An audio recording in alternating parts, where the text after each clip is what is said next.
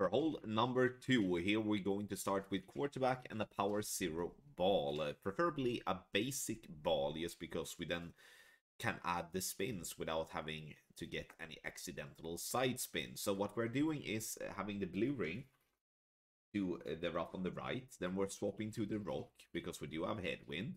And we do want to avoid that we pull into max club with our quarterback.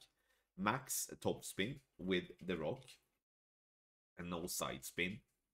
Then we're swapping to a win 5 ball here, and it's going to be a power 1 plus ball, because with a high wind, with a power 0 ball, there may be a risk of going into max club with a P0 ball. So we're limiting us playing with a P1 plus ball to avoid that not to happen.